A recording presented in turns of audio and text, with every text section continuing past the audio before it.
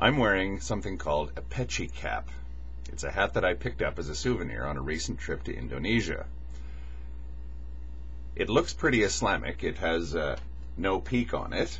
In neighboring Malaysia or in the Philippines, it tends to indicate that one is either a particularly observant Muslim or, as in the case of the Philippines, a Muslim cleric or even a Muslim insurgent in the southern island of Mindanao.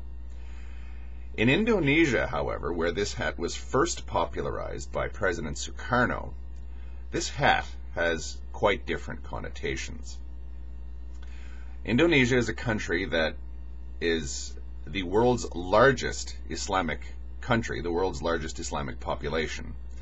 But Indonesia's Muslims, 200 million strong, are just about evenly split between the quite religious and conservative Muslims and the quite irreligious and secular Muslims.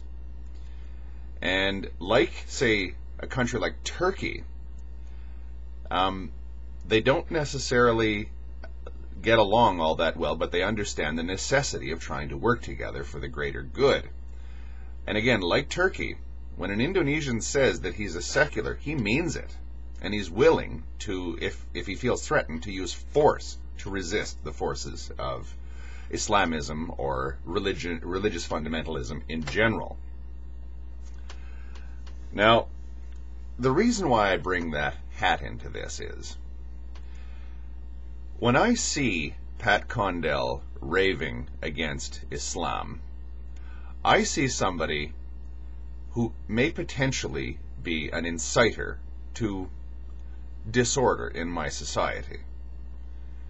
It's all very well to be an atheist, and I have no problem with atheists at all, although I don't count myself among them. I feel the same way about religious people. I have no problem at all with someone being quite religious. But keep the aggression and the fanaticism out of both atheism and religion. Thank you very much. In Indonesia, if you ask the average Indonesian what he thinks of a Wahhabist or a very strict and fire and brimstone type Muslim, he's probably going to go, ew, and probably this guy is a little bit on the dangerous side because, well, we did have the Bali bombings after all, and that's the kind of Muslims these people were. You ask the same fellow what he thinks of an atheist, and he goes, oh, atheists? Oh, they're troublemakers as well. They blow up mosques, and the Indonesians have memories of almost, or they believe that a communist insurgency almost took over that they believed would have abolished religion forcibly in their society. In the same way that, say, the Khmer Rouge would have done, or they believe would have done, had they taken power in Indonesia. So, when I see either side getting too aggressive, I like to think that there is such a thing as a sane position that avoids both polarities. I am a lapsed Catholic. At some formative period in my early teens, I rebelled strongly, or I actually didn't really rebel in as much as I just sort of slipped away from it. I said, this is something I can't accept anymore. In fact, at the time, I would have told you that I thought it was a menace to civilization, that Roman Catholicism was a bad thing. I still sometimes think that way. But this led me to sort of think, okay, maybe the Protestants have something interesting to say. Maybe their Christianity is better than my Catholic Christianity, but I soon found out that they had different issues, but they had issues nonetheless. You stumble across a fellow by the name of Ian Paisley or any other of that type of Protestant, and all they ever do is rail against the evils of Catholicism, against popery, against Rome, against all this sort of thing, which I suppose at the time I probably would have agreed with, but they did so with such venom that pretty much did it for me in terms of becoming a Protestant, and it led me to a position where I'm irreligious, but I'm not anti-religious.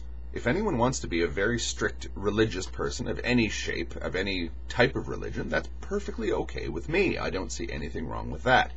If someone wants to be irreligious, I don't see anything wrong with that. But I don't believe that either side should be in the business of defaming, abusing, attacking, or otherwise smearing or provoking the other. That's disharmony. That's a recipe for the sort of clash that countries like Indonesia and Turkey are desperate to avoid.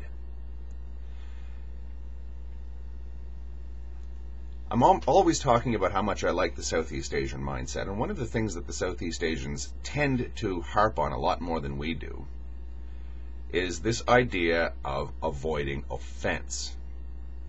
It can be infuriating because the average Southeast Asian often will tell you what he believes that you want to hear rather than what he actually thinks. So it can, for a Western practical thinker, it can be even infuriating because you're trying to communicate with someone and it looks like he's trying to deceive you, but he's not. He's trying to avoid offense. That, if you ask me, comes out in the Indonesian use of the peci cap. It's a proper Muslim hat, but what it actually means is secular nationalism as opposed to religious fanaticism. A completely irreligious Indonesian could just as easily wear this hat and it wouldn't be a contradiction. I think that's what we should do as a society in dealing with the atheism versus religion issue. Each position, if you ask me, is legitimate. The problem is the conflict between the two itself. It's not the positions. It's the disharmony. It's the loss of balance in the relationship. It's the loss of respect. That's why I think Pat Condell has gone over into sectarianism. And sectarianism, as we all know, can get very, very ugly. Thank you.